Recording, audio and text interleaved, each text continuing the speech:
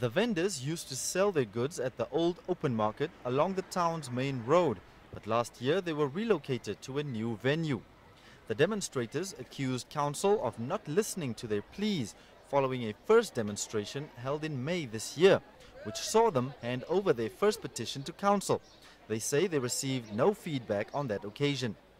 In their second petition, the group highlighted a number of concerns ranging from exorbitant rental fees, which range from $100 to $1,200 per vendor.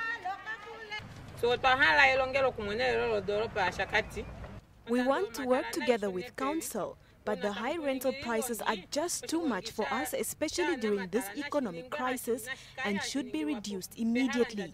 We also want council to be transparent in their dealings with us because we are currently being intimidated. We give council 10 days to respond to our petition.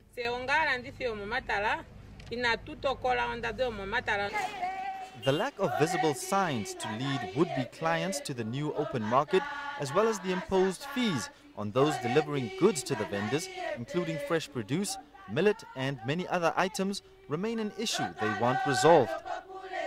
Oshakati's Chief Executive Officer, Werner Ita, who accepted the petition, assured the vendors that their appeals would receive council's urgent attention.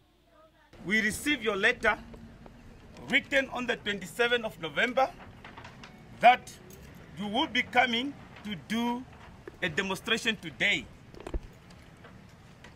To me, it's like, from the council point of view, it's like you are just writing yesterday and today is a demonstration. I think, to be honest, I think you didn't even give enough time or adequate time to the council to negotiate about your issues.